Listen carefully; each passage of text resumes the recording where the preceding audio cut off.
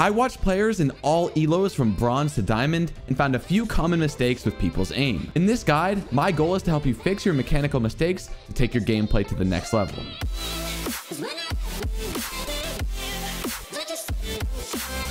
So often in my chat, I see a comment like this: I'm hard stuck gold 2 and I can't rank up because my aim is so bad. Yet almost never when I watch a gold player is it their raw aim that's holding them back. Instead, it's usually small mechanical mistakes that just slightly relate to aim. So let's talk about how we can fix these issues step by step. The first and most basic step to fixing your aim is getting your crosshair in the perfect vertical plane so that all of your adjustments can happen horizontally. Here's what I mean by that. Once your crosshair is perfectly at head level, it should never go away from this when you're holding an angle. As I shoot these bots here, notice that my crosshair is staying in the same horizontal plane the entire time. Never once am I moving my crosshair up and down, and the only adjustments that I'm making are from left to right. Now, of course, this is more difficult to do when you're playing on 2 different planes in an actual map. If I jump on top of this box here, you'll see that there is not one perfect vertical plane depending on how close or far away the bot is. And that's something that you're going to have to practice when you're holding an angle. Get familiar with the maps and find where the head height is for each different angle that you're holding. The second step is understanding where you should be placing your crosshair relative to the angle that you're holding. So when you're holding an angle, there's a few things to consider. What type of peek is the enemy going to make?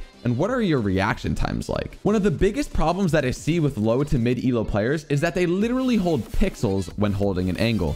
As you can see right now, I'm currently holding one small pixel. And if there's an enemy that swings me, there's no way that I'm going to react in time to click and not have to move my crosshair. Instead, I should be holding my crosshair according to my reaction times and how the enemy is going to peek. So if the enemy peeks, it's likely that he's going to peek wide and I'm not going to be able to react until the enemy's about right here. So as a result, this is where I should be holding my crosshair. That way I don't have to move my mouse at all and all I have to do is click. It's like they walk into our crosshair. A pro player that's notorious for having amazing crosshair placement is TSM Sabrosa. Let's take a look at one of these clips so I can show you in further detail. What I want you to notice is how wide Sabrosa is holding his crosshair here. For one, because he knows how wide the enemy is going to peek, and for two, he's playing according to his reaction time. Boom, boom. Literally doesn't even have to adjust his crosshair there. Just insane crosshair placement and click timing. Unlucky that he didn't get the ace. The third step is realizing how important movement is in relation to your aim. There's quite a bit to cover here with movement, so let's start with what we talked about earlier, walk peeking into angles. I want you to notice how slow the enemy jet is walking here and how easy it is for me to click on their head because they're peeking so slowly. And now let's watch the same exact thing, but when the enemy jet makes a good peek and a fast peek. Notice how much more difficult it is for me to click on their head at the right time. Here's what this shift walk peeking looks like from the shooter's perspective. Super easy to hit. And here's what a good peek looks like letting go of shift. If you're worried about making noise while doing this peek, it's important to understand this. Notice how I'm shift walking right now, but let's say I want to clear this angle on my left over here on graffiti, right? When I let go of shift right now, and quickly stop, I'm fast peeking for one, but for two, I'm not making any noise either. I'm gonna keep my hand off of shift the entire time and show you guys that you can move without holding shift and not making any noise if you just do it for a step or two. So look, small step, no noise, small step, no noise, small step, no noise, small step, etc., etc. And then notice how it takes a couple steps to make that actual footstep. This is a great habit to start to clear your angles one by one, but not slow walk into each angle. The next aspect we need to talk about with movement is counter strafing. At this point in Valorant, I think most of us realize why crouch peeking is bad. And if you don't, it's because you're committing yourself to a 1v1 with no escape plan. A lot of lower elo players that I watch will unbind their crouch key to prevent this from happening. But even though these low players don't commit to a crouch spray when they're fighting since they have it unbound, they end up standing completely still, which effectively does the same thing. So if we look at the practice bots here, you'll notice that they're standing completely still. This makes the targets extremely easy to hit to go from one to another. But let's go to the settings real quick and turn on strafe bots. Notice how much harder they are to hit once they're strafing. This is effectively you when you're counter strafing versus standing completely still or when you're crouch spraying. When you're crouch spraying or standing still, you're an easy target to hit. And when you're counter strafing, it makes it a lot more difficult. A very extreme example and pretty funny one at that is Ferrari peeking. Now, if you don't know what Ferrari peeking is, it's basically swinging as obnoxiously wide as possible as you can And when the opponent crouch sprays, it literally makes them look like a complete idiot. Here's an example.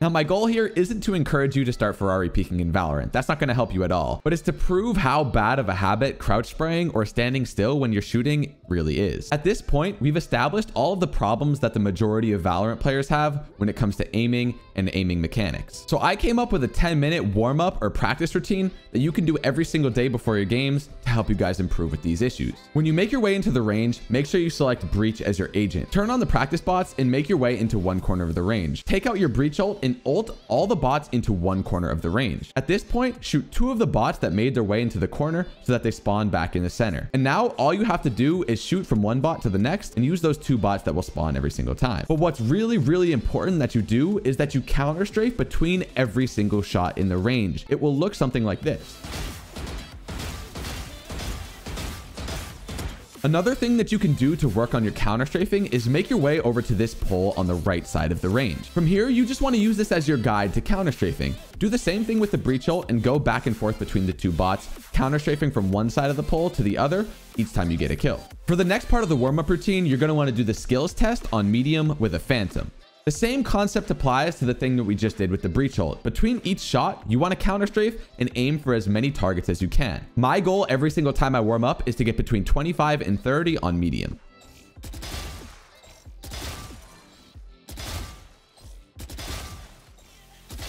After you achieve your goal on medium, take out a Vandal and switch the bots to hard. From here, you should set a very similar goal. For me, it's always 15 to 20 on hard bots, and keep doing this until you feel warm. Remember, it's super important to counter strafe. Sure, your strafe should be a lot shorter when you're doing the hard bots, but make sure you're doing it, otherwise this isn't going to be useful at all. Last but not least, after you feel super comfortable in the range, take it to a deathmatch and really hone in on not crouching and not standing still when you're shooting. When you're practicing in this game, it's really important to transition from low stress environments like the range to medium stress environments like deathmatch or unrated to high stress environments like ranked. And the only way to ever get comfortable in those high stress environments is to work your way up and put yourself in that scenario over and over and over to eventually form those good habits. Hopefully this guide made you realize that your raw aim probably isn't your issue, and rather it's the mechanics revolved around aim like movement, crosshair placement, and a few other things as well. If you guys found the video helpful, please leave a like, subscribe, and turn on post notifications. If you didn't know, I stream live on Twitch every single day around 10:30 a.m. Eastern time. Make sure you go drop a follow and check us out while we're live. Have a good one, guys, and check out one of these other amazing videos on our channel here.